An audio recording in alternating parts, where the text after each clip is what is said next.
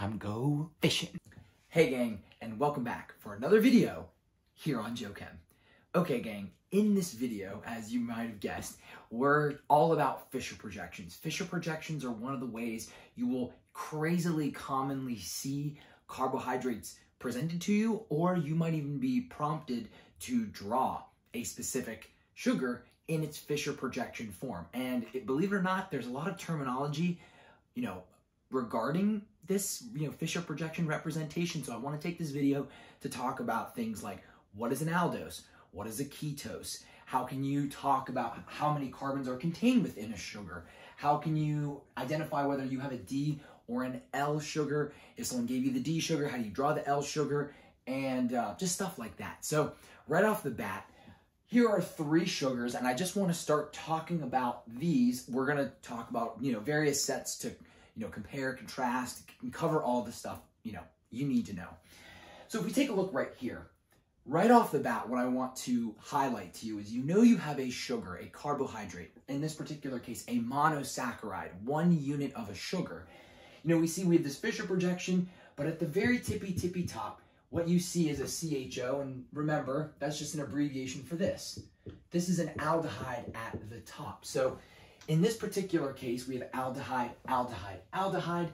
We have alcohol, alcohol, alcohol, right? CH2OH, CH2OH, CH2OH, CH2OH. And then in between, at every kind of rung on the Fischer projection, if you will, right, we have a carbon with a hydrogen and an alcohol, right? So, HOH, OHH, you see the point.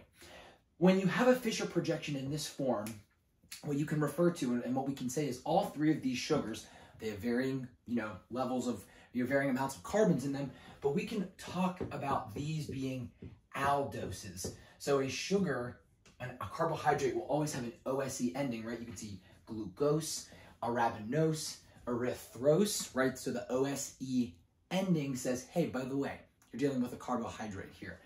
Now, because there is an aldehyde at the top of the sugar, that's why we can refer to these three generically as aldoses, okay, or aldoses.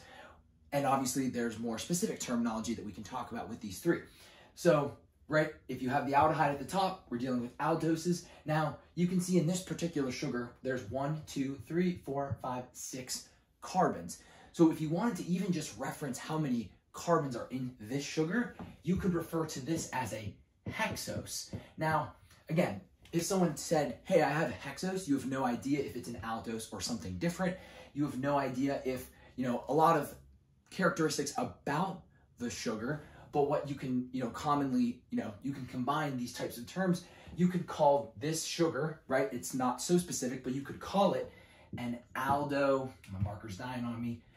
You could call it an aldohexose, okay?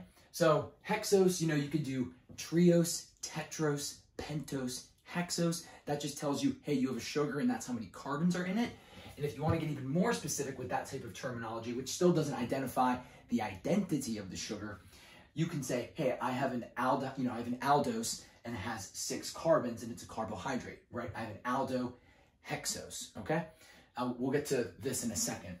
So if I wanted to look at, this is D-arabinose. This is an aldose because we see that there's an aldehyde at the top, and there's 1, 2, 3, 4, 5 carbons in this sugar right here. So while I could just call this a pentose, right, identify it as a pentose and call it a day, if I even wanted to provide a little bit more information, obviously not naming it explicitly for what it is, I could say, hey, by the way, this is an aldopentose, right? It's an it's an aldose and it has 5 carbons in it. And if we had something like this, 1, 2, 3, 4, right? I could say this is an aldotetros. So you will commonly hear, that type of terminology. Don't be thrown off if you hear someone maybe ask you to draw a valid triose, draw a valid aldopentose, right? It's just terminology. This part means you have an aldehyde at the top of your sugar, and this part, right, refers to how many carbons are within your sugar, okay? The next thing I want to drill into, right, that's kind of generic terminology, but getting into the more specifics, right? If you look right here, I'm sure you saw this D designation, and if you watched the video before this, you maybe heard me talk about, my marker's dying on me, talk about D versus L, okay? So I just want to cover that quickly before we wrap this up, and then we talk about ketoses and then bring it all together. So if we look at this sugar, D-glucose, for example, and if you have the sheet that I provided, or if you have a sheet given to you from, whether it's from your class or from your teacher, that gives you trioses to hexoses, right? And tells you the names of various aldoses and ketoses, right? You'll see that, every one of these sugars, right? Because each one of these positions right here is a stereocenter, right? So if you flip the position, if you flip the H and the OH, you will get a differently named sugar, right? There's different sugar identities. So in this particular example, this is what D-glucose looks like. It will never change. This is always your good friend, D-glucose. Glucose, because it's, glucose has 6 carbons, and it has this specific type of stereochemistry. And the stereochemistry goes that if you were looking at this carbon, the side that the alcohol is on, since it's on the right-hand side, this is an R stereocenter. Since this is on the left-hand side, this is S, R, R. So that's a little trick right there. However, what does this D actually stand for? What it stands for is the positioning of the last OH on the last chiral center in your sugar. And since it is on the right-hand side, we're kind of reusing that dextrorotatory, levorotatory terminology. So if it's on the right-hand side, you will have D-glucose. So that's why you can say, okay, by looking at this, I don't even have to know that it's glucose. I can say it's a D sugar because of the positioning of this OH, because this is my, the last chiral center in my sugar. If I looked at D-arabinose, again, I wouldn't even have to know that it's arabinose to say this is a D sugar, because I can look at this last chiral center and go, oh, the OH is on the right-hand side. That's got to be a D sugar. And same thing with D-erythrose. I would say, okay, the last, stereocenter from where my aldehyde is, oh, the OH is on the right-hand side. That's got to be a T sugar, okay?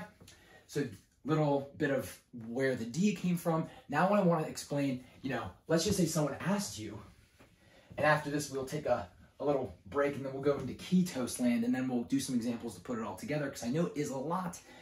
If someone asks you to draw L-glucose, the thing is, it is a different, there's different stereochemistry, but you only need to memorize or know your D sugars, because L sugars are the enantiomer of D sugars. Because if you think about it, let me draw this quickly. So this is going to be a aldo hexose. There's 2 carbons, so 1, 2, 3, 4 to get to 6. Since this is an L-glucose, I know that my last, the last stereocenter in the molecule, the OH will be on the left-hand side. And the thing is, going from a D sugar to an L sugar, everything is just simply flipped. So if I'm starting from the bottom and going up, okay, so I had the OH on the right-hand side, it's now on the left. Moving up to this carbon, the OH was on the right-hand side, now it's on the left, and the hydrogen's on the other side. Up here, this carbon, the OH was on the left, now it's going to be on the right. And finally, it was on the right, now it'll be on the left. So this right here is L-glucose. So if someone ever asks you to memorize sugars, don't try to be a hero. Save that precious brain power. You only need to know your D-glucose, and then the only other thing you have to remember is that the L version of that same sugar, right, whether it's an aldose or a ketose, is just, the enantiomer of the D version. That is what you get with the L version. So if someone asks you to draw the enantiomer of D-glucose, they're just secretly, cryptically asking you to draw L-glucose. Okay, gang, that was a lot. So what I want to do is just quickly tackle what do ketoses look like. Just get, toss a few up here for you to see. And then just maybe after that, just give you 2 random sugars. We can just pick the characteristics about them, and then close this video out. So stick with me. Okay, gang, moving on into ketosis. Now, you might spot the difference right away between what an aldose is and what a ketose is. So if it makes sense that an aldose has an aldehyde at the top of the structure, well, then it makes sense that a ketose would have a ketone at the top of the structure. But it's not at the very top, right? Because a ketone has to be, have a carbon on both sides of it. So what you'll see is you'll have two CH2OHs, both on the top and the bottom, but at the, the next carbon from the top, you'll have a ketone. And it looks super weird drawing ketones on Fischer projections, but this is what they look like. So, for example, applying the terminology we learned before, you can see these are both ketoses because we have a ketone on the second carbon from the top. And on this structure right here, 1, 2, 3, 4, 5, and 6, this would be a, I could just call it a hexose, but it's really a ketohexose, right? Just like you could talk about a 6-carbon aldehyde, or a 6-carbon aldose, right? This is a ketohexose, and then 1, 2, 3, 4, 5. This would be a ketopentose. So luckily, a lot of that beginning part of the video was the bulk of the terminology. Now I feel like everything's starting to make some sense. And luckily, the same goes for, D and L ketoses. So again, you could, without knowing what this particular sugar's name is, knowing the difference in stereochemistry, you could zoom in on the stereocenter farthest away from the ketone, look at the positioning of the OH, whether it's on the right or the left. Oh, it's on the right here. This is whatever sugar the name is here, which it happens to be fructose. It's the D version of fructose. And same thing over here with ribulose. You'd say, okay, this is the this is the stereocenter that will determine whether the sugar is D or L. Oh, this is on the right-hand side. This is going to be D, whatever it is, and it happens to be ribulose.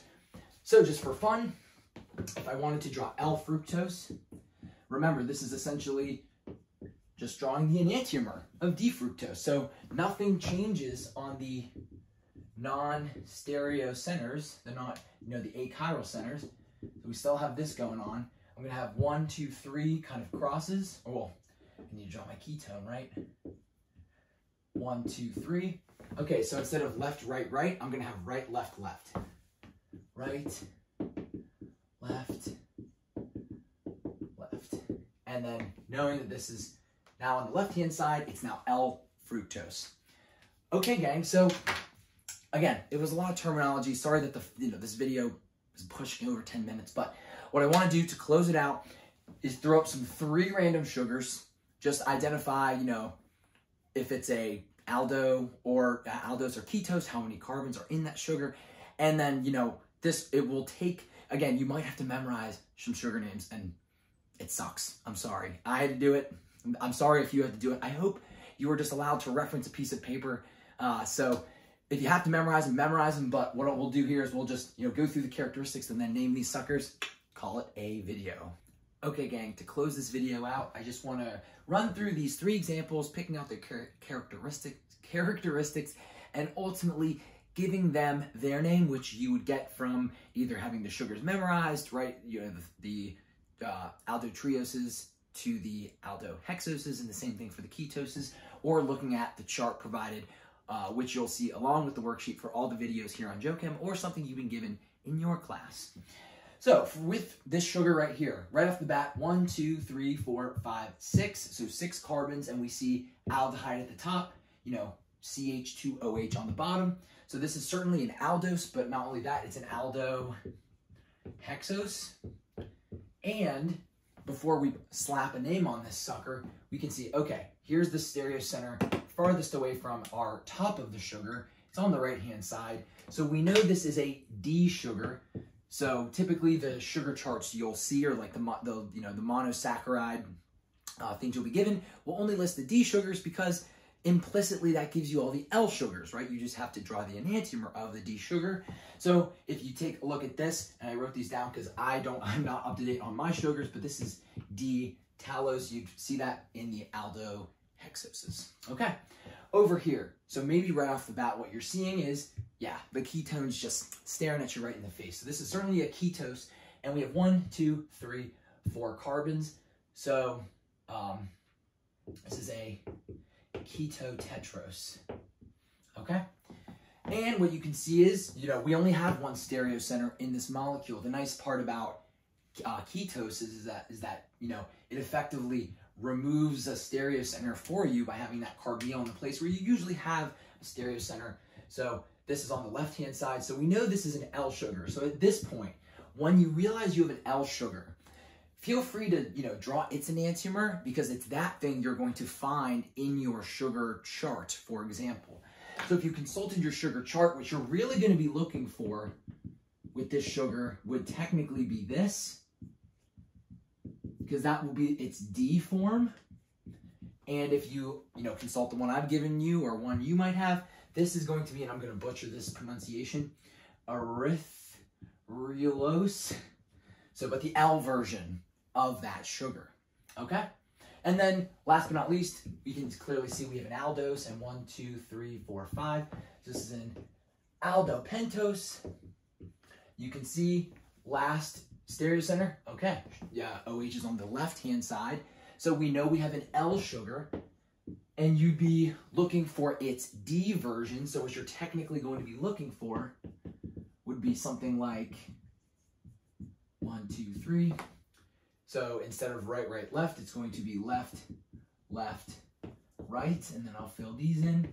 So if you looked for this in the chart with your D sugars, then you will find that this is lysose, but it's obviously L-lysose here. Okay, gang, I hope if this sugar terminology was confusing at first, at least in the context of a Fischer projection, that it's a little bit less scary and makes sense now. Thank you so much for watching. If you're watching me on YouTube, make sure to check out jochem.io, where there are guided worksheets and solutions, along with all these wonderful videos, 100% free. If you're watching me on Jochem, you're a rock star. And no matter what, I hope to see you all in the next video.